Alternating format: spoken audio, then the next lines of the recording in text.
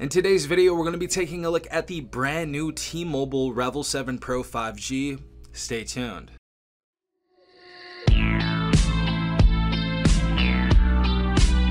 Alright everyone, hopefully you guys are having a good day. Hopefully everyone is safe out there. We have the brand new T-Mobile Revvl 7 Pro 5G, and this has some really decent upgrades coming from last year's Revvl 6X Pro 5G. So I'm super excited about this device. First and foremost, this is going to be offered at T-Mobile and Metro by T-Mobile. Specifically for Metro by T-Mobile, you guys can get this device for $249 retail. I believe it's the same at T-Mobile as well. But as far as like the port-in specials and stuff like that, you can get this for free at Metro by T-Mobile with a port-in special, or you can get it free just opening a new line. Now with all of that wrapped up, for $249 we get some really decent stuff in this device. This is actually surprisingly a pretty decent phone compared to last year's device. First and foremost, we finally have an AMOLED display, so we have an AMOLED 6.78-inch Full HD Plus display. So we're not only going to have a Full HD display now, but we are going to have that beautiful colorful AMOLED display in here. So the colors are just going to pop and the blacks are going to be deep. It's just going to look really nice all around. Also for a processor, we have thrown away the Dimensity 700 processor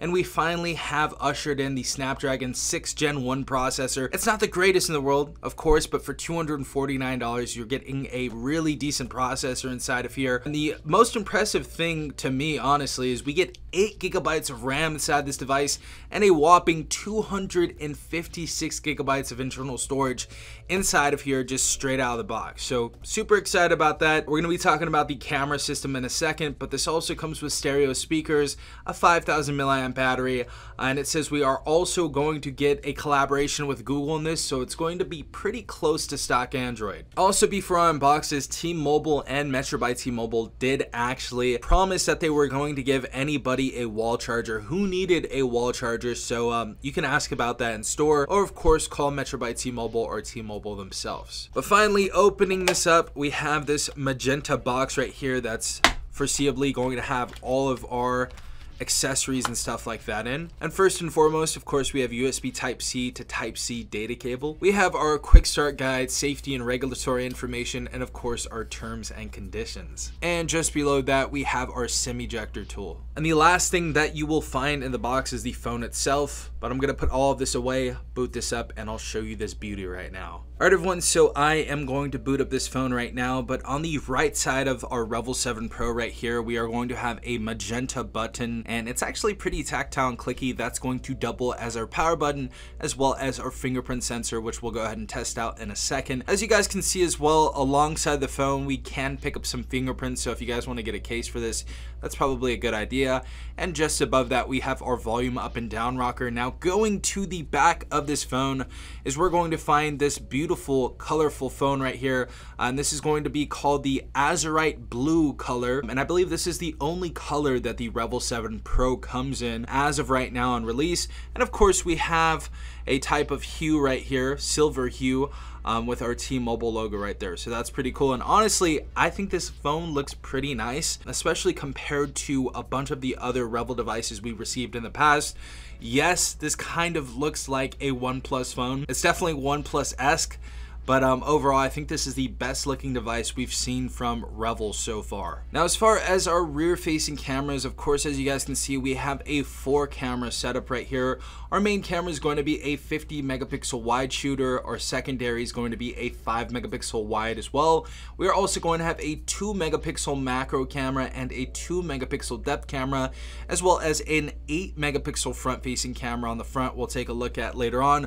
But overall, very minimalistic on the back, other than of course the T-Mobile logo, but I think it looks pretty sexy and pretty elegant overall. On the top of the phone, all we're going to have is our noise canceling mic. Left side of the phone, we are going to have our SIM tray right there, and we can actually expand our memory via micro SD card up to 2 terabytes. Bottom of the phone, some other cool stuff we have right here. On the right side, we have a speaker, and that's going to be paired with the front facing speaker as well, which is our headset. So we're gonna have stereo speakers, like I said before. Our charging port, which is USB Type-C, To the left of that, of course, we have another noise canceling mic, and to the left of that, we have kept our 3.5mm headphone jack.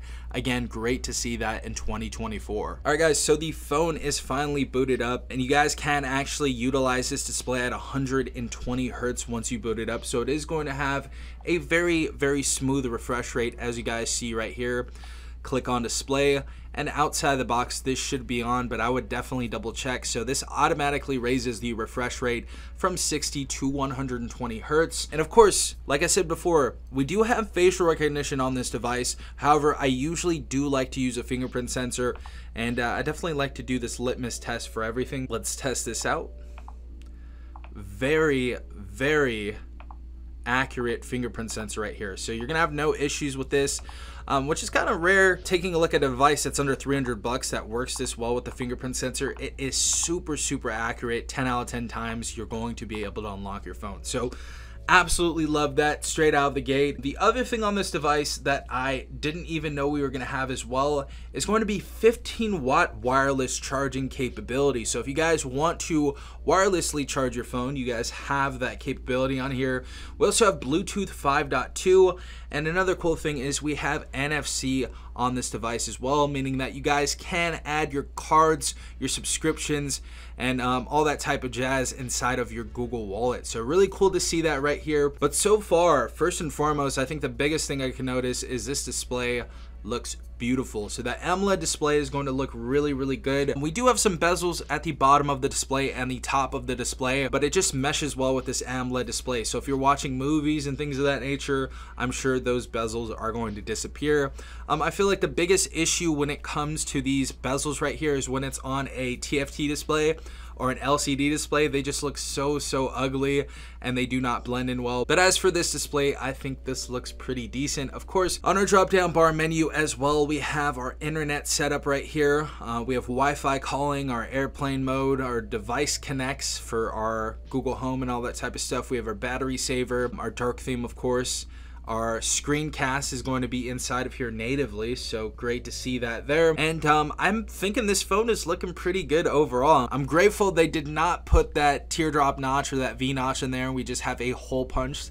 That looks good. I think that was a good choice by them. But I am going to check out a few different things on here. But for the majority of the stuff, stay tuned and subscribe. Turn on that notification bell, because later on we're going to get very deep into the performance of this phone as far as gaming and photo and video taking and all that type of stuff. So we'll talk about the performance with my use over time in the next couple weeks or whatever. And I will have some more videos like the gaming video and my pros and cons later on as well. But for the last few things I would like to do with this phone, I do want to check out that camera really quick, and I want to check out the sound as well as the display on this watching a 4K video. Also, before we do that, this is a very smooth 120 hertz on this display, and as I said before, this has pretty much all of the Google applications inside of here. So this is all catered and collaborated with Google, so it's going to be a very stock Android experience, and I like the way it looks for sure. All right guys, so getting into our camera section, of course we have our photo, we have our video,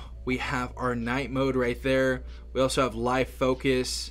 And in our more section, we have our pro mode, of course, which basically lets you change the white balance and a bunch of other stuff if you guys are photographers. We have our panorama mode, or slow motion, hyperlapse, our 50 megapixel sensor as well, macro mode, and of course to look up things off of the internet from photos, we can use that Google Lens. So say we want to search for something, so we take a picture of this little box right here, it will find that for us. But taking a quick photo right here, we have a pretty decent shutter speed right here. All of the colors and everything look very nice. The photos look sharp so far. And of course, we're gonna go outside in natural light and see how this actually looks. But the other thing that surprised me is we can actually record at 2K 30 frames per second on here. So I'm excited to test that out. As you guys can see, we can also record at 1080p 60 frames per second. So we'll get this video test and all of that stuff out very soon. But so far the camera is looking pretty solid for $249. All right guys, so first and foremost, I do want to check out these speakers on this device. So we're going to play something from NCS really quick and see how this sounds. Of course, as I said before, we have stereo speakers, so we'll be utilizing the bottom firing speaker as well as our headset as the other speaker. Without further ado, let's go ahead and test this out. Don't give me this. I'm gonna get back when I feel like. You know I don't play right. I'll put up a good fight. Just give me the word. You know I don't play right. You know I don't play right. Don't give me this. I'm gonna get back when I feel like.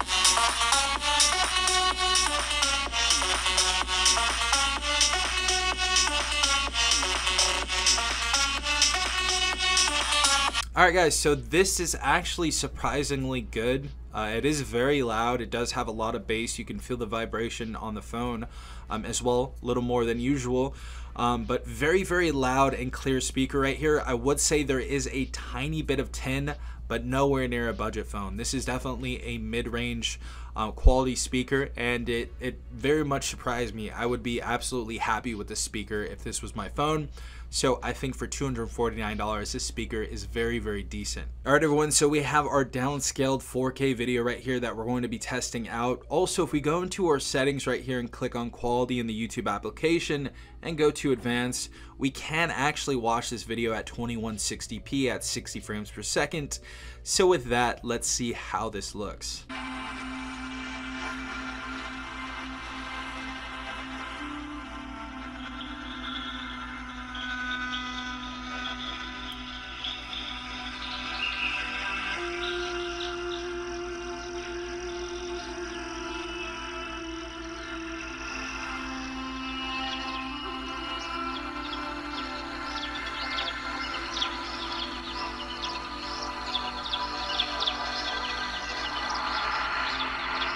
Alright everyone, so as far as the display goes on here, the display looks very, very good. You guys are going to have a great time watching YouTube videos. We have some beautiful colors on here, very deep blacks, and very nice saturation overall. So videos, TV shows, social media is going to look great on here. There are actually no bad angles on this phone wherever you turn it. I know there are some people who play video games and stuff like that, but it's not like a TFT display. This is a very, very high quality AMOLED display on this device, and I think T-Mobile did a great job with the Revvl 7 Pro right here. Now overall, for a $249 retail price, I could absolutely recommend this phone, and even more so if you guys are getting this phone free with port-in or opening a new line, either at T-Mobile or Metro by T-Mobile.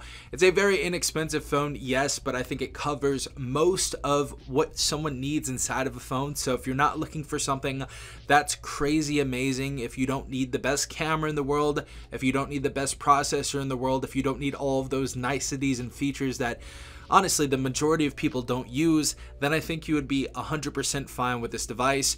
And I'm really happy with this so far, even looking at it as a $249 retail price. Now of course, with that price again, 15-watt wireless charging inside of here. We get a 5,000 milliamp battery, NFC, Snapdragon 6 Gen 1 processor, a beautiful AMOLED display inside of here, 8 gigabytes of RAM, 256 gigabytes of storage outside the box.